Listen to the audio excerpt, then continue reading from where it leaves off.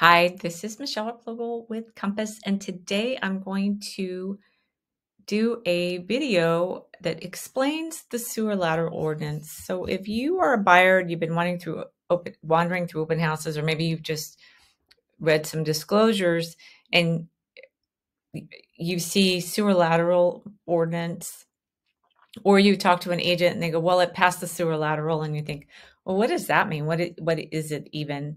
I'm going to explain that today, but what I can tell you what a sewer lateral ordinance is the city and county of Santa Cruz are asking that the seller have their sewer line inspected and make sure that there's no leaks or root intrusions, or big gaps where it's compressed or broken, or or just it's bad, and they're asking that you, or they actually, I should say, requiring it because it's an ordinance, that you have it fixed before the close of sale, or you negotiate with the buyer and they have it done when they take possession of the property, and they have 90 days after to take it.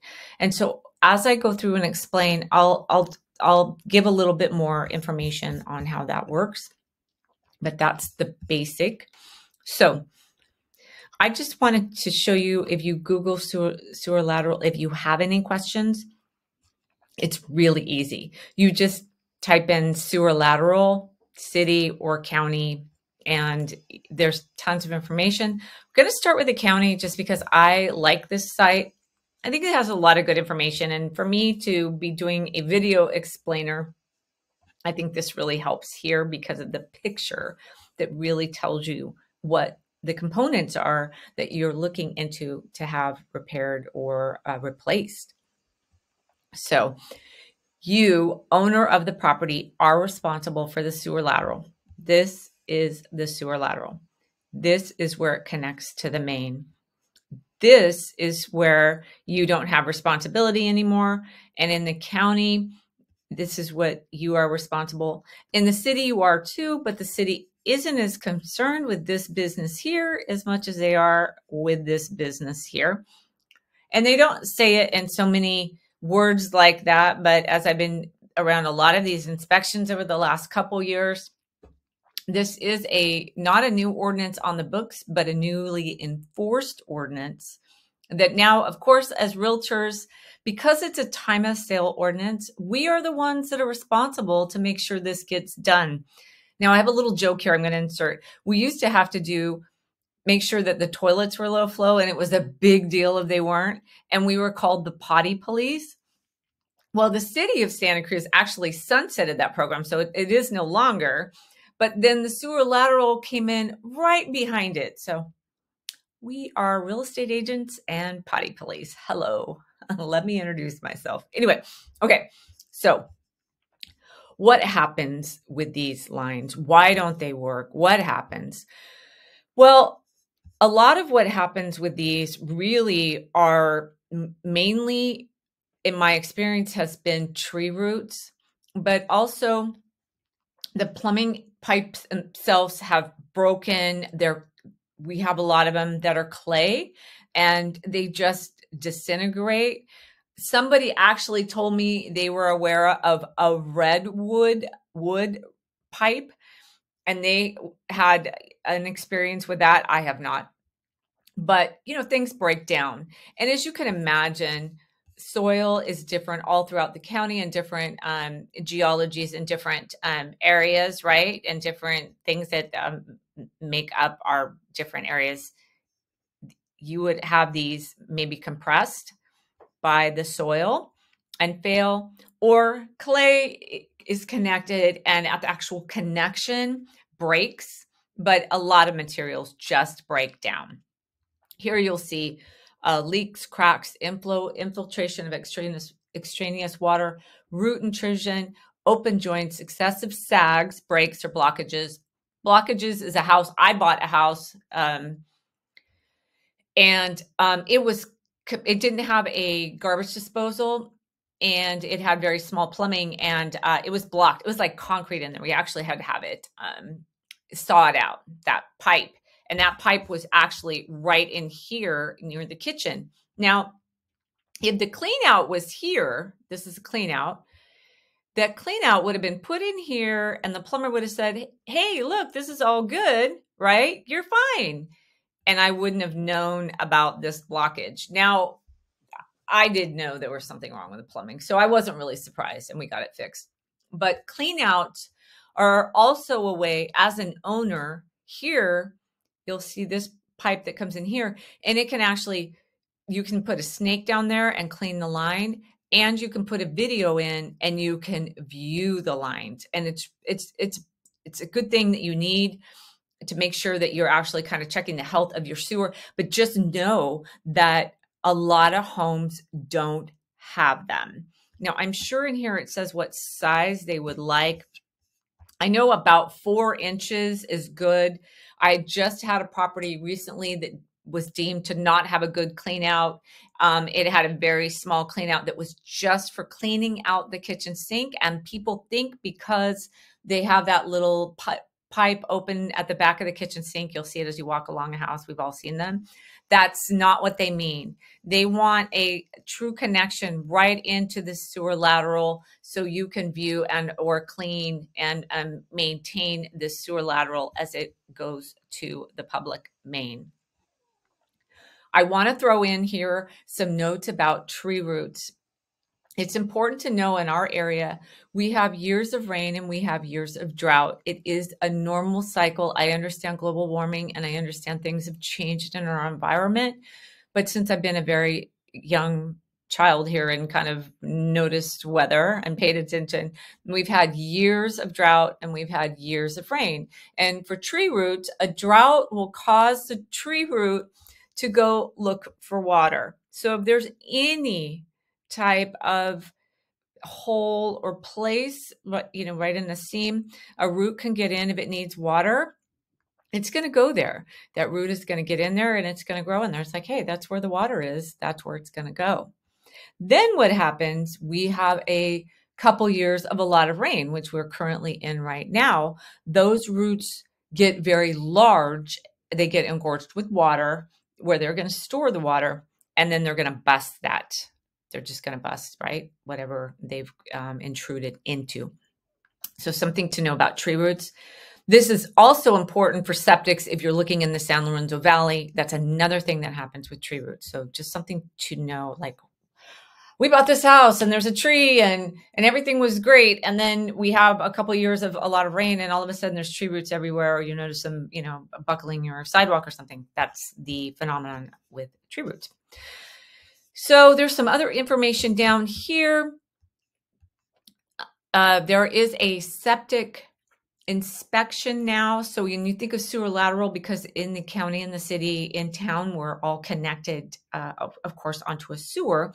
So you would be checking this here. But there is a septic inspection requirement now for septics that they pass, that they're not leaking, and they're not broken, and they're not leaching effluent into the environment either. So it's either way, however you are moving waste from your house has to be inspected. Sewer lateral, frequently asked questions. The reason this is important is because sometimes you're trying to check if where you live falls under this ordinance, because there's some areas that don't. And here's the other thing you should know. There is about 5 individual private septic systems and sanitation systems down in Watsonville that aren't listed on here. So always when you are buying a property, just verify this information and make sure, because when you buy the property, even if you didn't agree to transfer doing the work, and I'll explain that in a minute, you're still liable. That this ordinance is, minded. Let's see. Oh, these are the reasons why they have it. They really don't want leakage of the effluent into the ground, leaking sewage and all those sorts of things. If you are under 20 years, you can possibly get a waiver on this. I just had a property last year that just turned 20 years as they went on the market, and we were fine, but Typically, if it's a brand new house, you're going to be fine. But of course, you need to check with first. And so what I did was, it was so close to the 20 years. I called the city of Watsonville and they said, nope, we looked it up. You have to get it inspected. And we did. The other thing that isn't covered in this frequently asked questions, I think, well, maybe it is lower, but the city does a little bit better of a job of it, is you should know that in a mobile home park where it has a very large sewer system that everybody is tied into, more than likely it's not necessary, but you need to check. And then with the townhomes and condominiums, there are quite a few of them where they are also exempt, but make sure you check with the entity it falls under and or the homeowners association, because in a very large complex, if you're at the very back, sure, you're going to be exempt, right? Because you have to connect into so many private systems before it actually reaches the public system. But if your home is close to this system, you very well could be responsible individually, even though you fall under an HOA. So it's just really good to be very clear on this and to make sure that you understand your responsibilities. Even if the seller doesn't say anything about it, doesn't mean that once you're an owner, you might not get it, an email or phone call about this. So let's jump over to the city. Now, their website to me is not quite as, I prefer the county one. Maybe because I like pictures, but this one has a little bit of a different picture here for you to take a look at. A private sewer system would be where here it's saying townhome, condominium, planned unit, development house. See how this is all private, and they're saying you fall under this private system. So more than likely you aren't responsible. But what I want to let you know is to be very cautious, because see how this one here very well could be for, they could connect directly. You have to make sure. I understand this picture, but I also understand that I was talking to a homeowner. I was not my seller.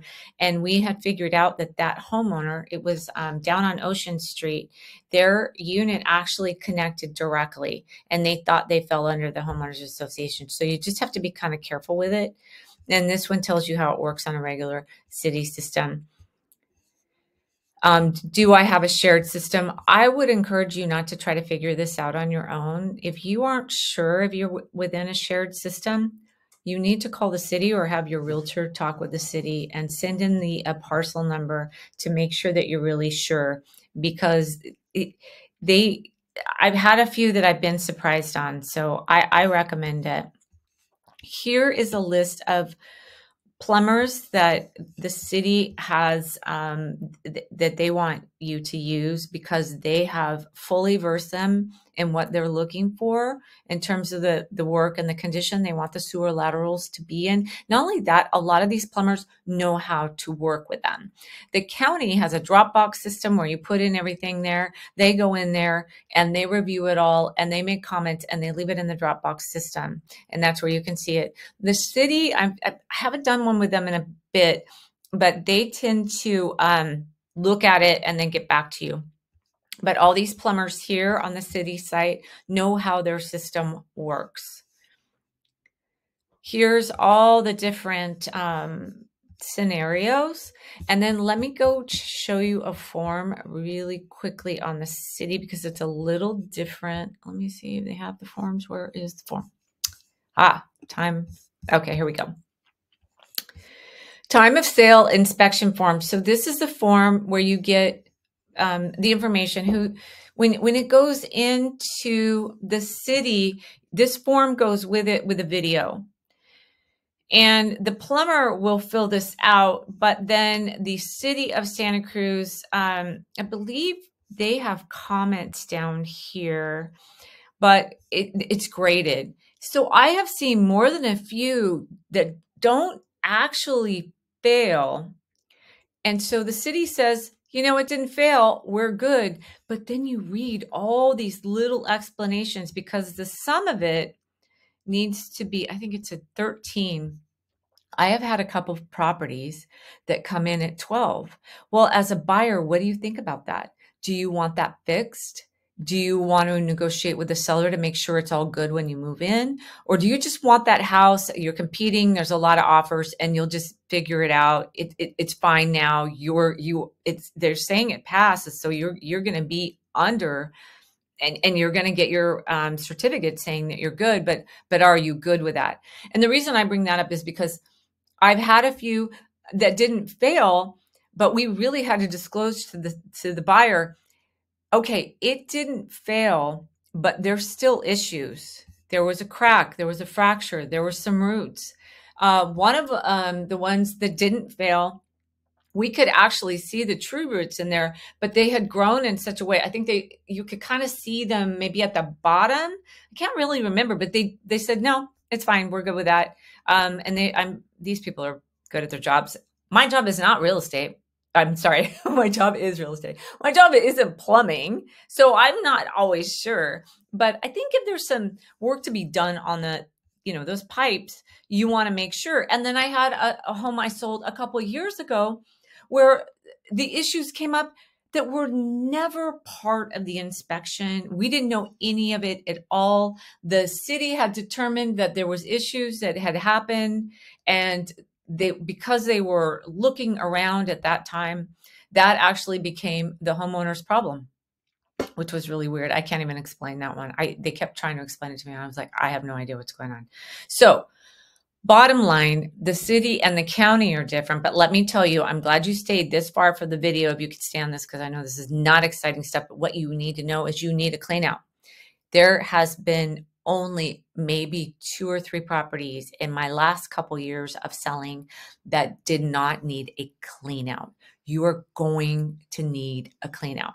So seller, if you are kind of up for it, that might be something that you want to do, to just pass along to the buyer and say, hey, look, I got the clean out done.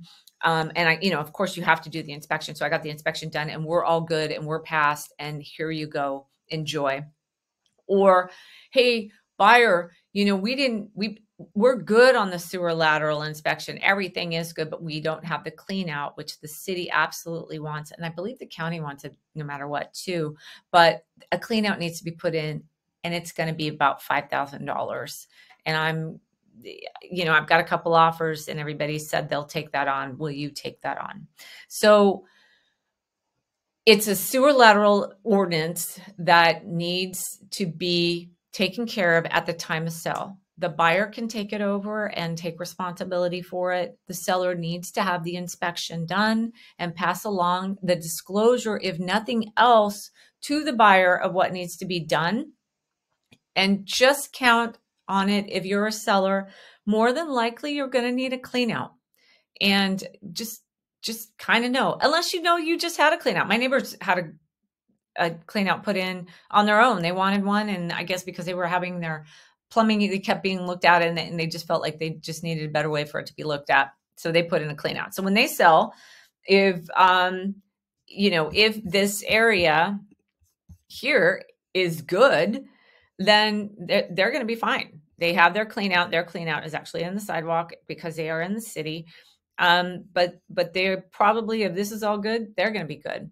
So I know there's a lot of information there. Feel free to call me, email me, text me, and I'll let you know what I know. But I think this is a good overview of what the sewer lateral ordinance is, just kind of in a brief 20-minute video. So thanks for watching. And of course, let me know if you have any questions.